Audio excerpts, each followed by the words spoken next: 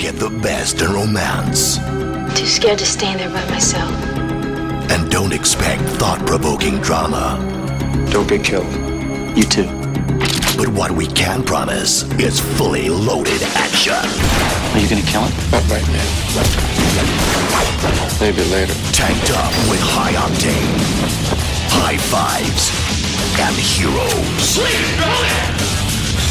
I'm not gonna shoot till they shoot at us, partner. It's like one of those video games. You just defeated the first wave. To teach you how to kick some serious. So learn from the masters. Dolph Lundgren.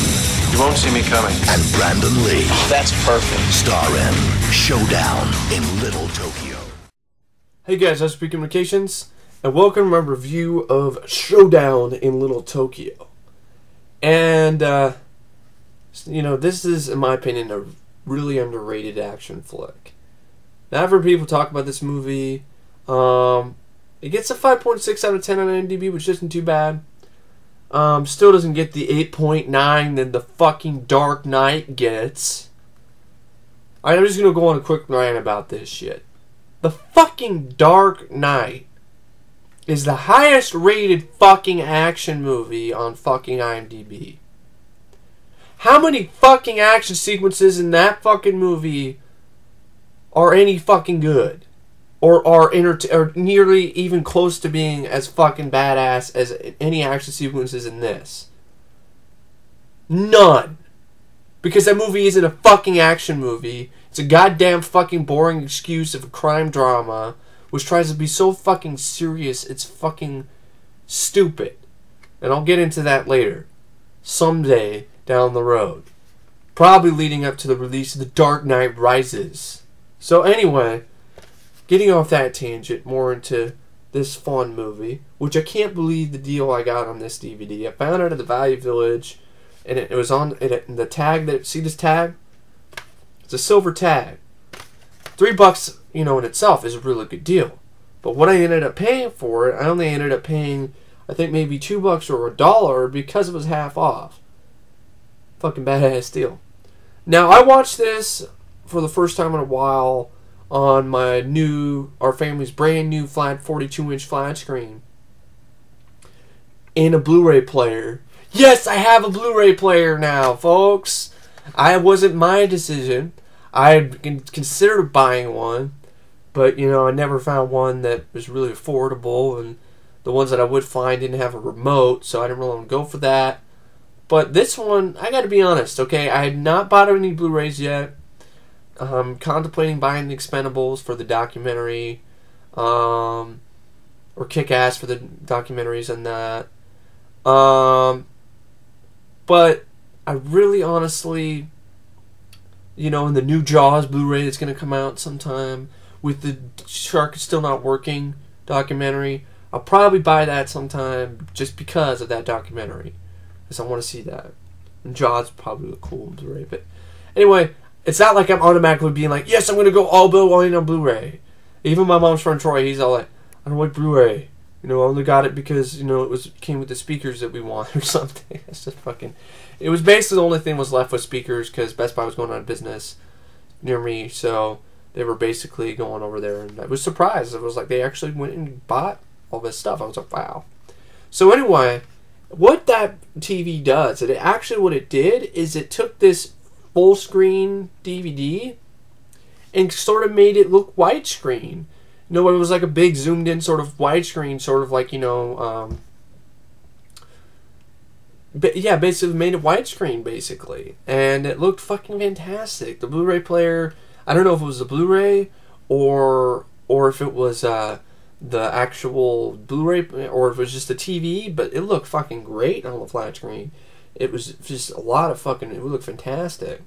The picture quality was so fucking natural, it was unbelievable. So anyway, off that, getting off the tangent there, I mean, just this movie is just a lot of fun. It's just a fucking balls to the wall, testosterone fueled, non-stop, action packed thrill ride, that lasts about 78 minutes. This movie's only 78 minutes long. And, you know, it just goes by like wildfire, and it's just, you know, it's just extremely entertaining. These two leads here, Dolph Lundgren and Brandon Lee, you know, may Brandon Lee rest in peace, have such great chemistry in this. It's just, I could watch fucking 10 hours of these guys, you know, hanging out together and having fun. So, basically, you know, it kind of like it's directed by Marco Lester, director of Commando, and it stars, you know, Dolph Lundgren as Detective Kenner, Brandon Lee as Johnny Murata, and it actually has Cary-Hiroyuki Tagawa as the bad guy, the evil, ruthless leader of the Yakuza, Tanaka. And it also has a young Tia Carrere, who is just looking spankable as ever in here. And it also, you know, it also stars, no, honesty, I think his name is Toshiro Obata. I think that's the actor's name. And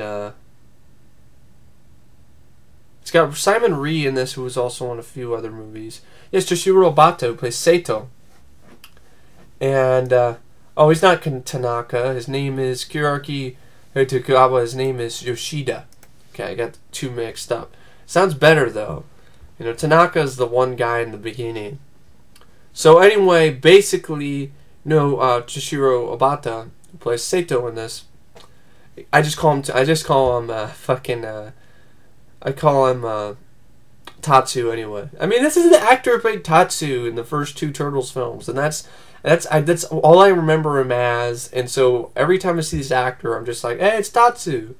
I'm like, you know, I don't think Shredder's going to be very pleased that you left the foot and decided to join the Yakuza. So anyway, the whole plot is pretty fucking cut and dry. It's not fucking complicated at all. The Yakuza is basically, they've showed up in LA, in Little Tokyo, headed by Yoshida, Hiroyuki Tagawa, and he's bringing in his drugs, and he basically brings them in under the cover of some beer company called the Red Dragon Beer Company. And so basically, he basically employs his own, you know, Yakuza brethren, and he also tries to employ some of the LA, you know, gangs. And one of the guys, he's a motorcycle gang guy, he's like, what do you mean we did? You know, he starts talking shit, and basically Yoshida just cuts off his fucking arm, and he's all like, no, you have only one hand to wipe your ass with. It's just like, it's like, you agree with me? It's like, yes.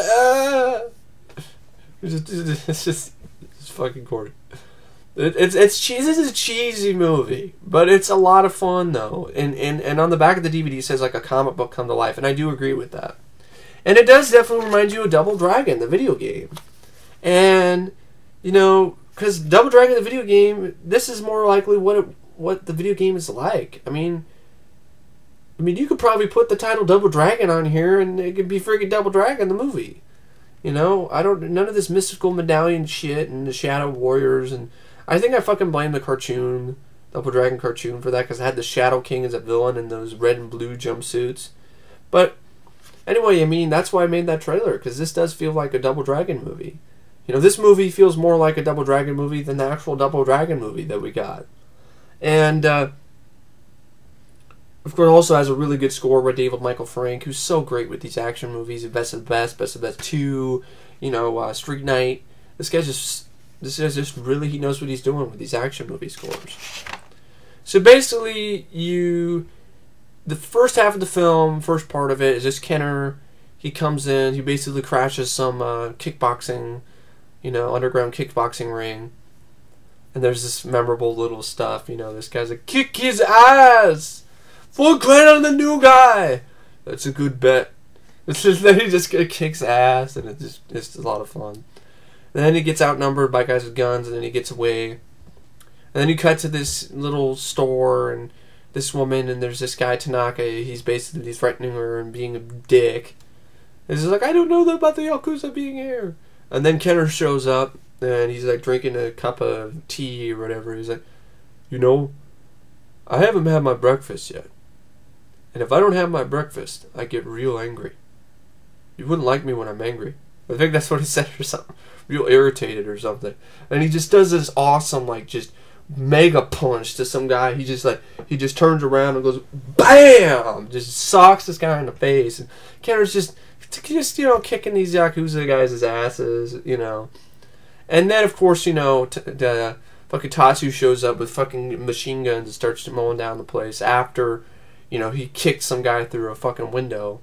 And that's when Brandon Lee shows up. And Brandon Lee's all like, he plays Johnny Murata. He's all like, what the fuck? There's a fight going on. I gotta go in there. And he goes in and is like, police, freeze! And it was just a fun moment where he basically, Dolph Lundgren and him both turn their guns on each other. And, that's how they meet each other, before they're about to shoot each other, basically. And then, they have a little bromance. It really is a bromance. But I can't really say I don't like bromances in these type of movies.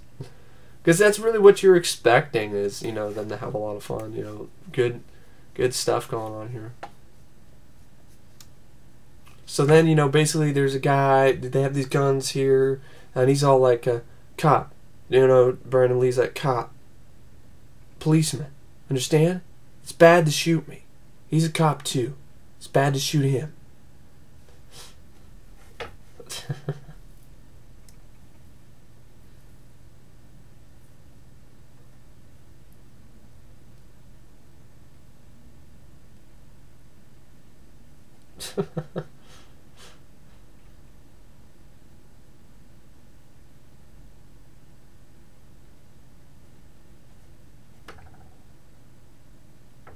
I'm trying to find the...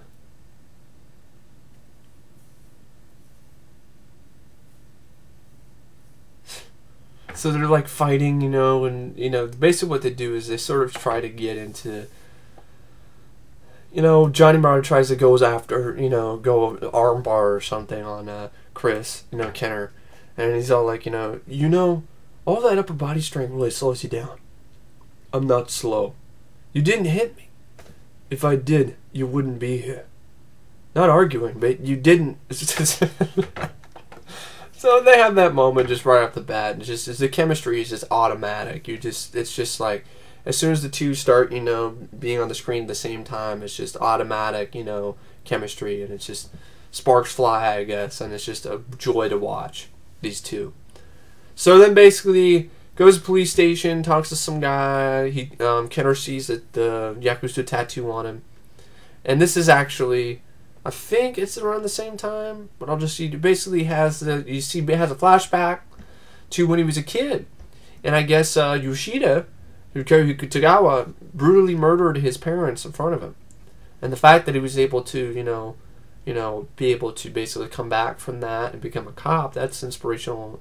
That's pretty, it's pretty amazing. Because that's really traumatic, and for a kid to basically, live with that and find a way to live with that is really, really, I don't know what to say amazing, but it's definitely, what word am I trying to use? It's definitely impressive. So basically, he grabs this guy and he tells him, "Where's the Yakuza?" And of course Kenner's like, "What are you doing?" Because basically it's like we can't.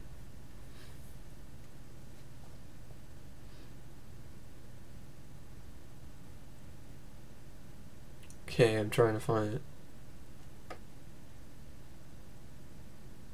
Because that's perfect. A partner with a homicidal maniac on a personal vendetta of family vengeance. Which is, it's cool. Kenner's going for revenge. And you add the revenge subplot in there too. It's really nice.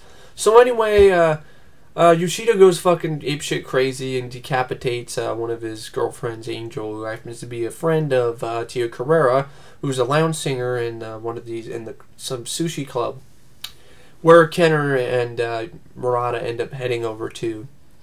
And of course that's the one where they go into the club.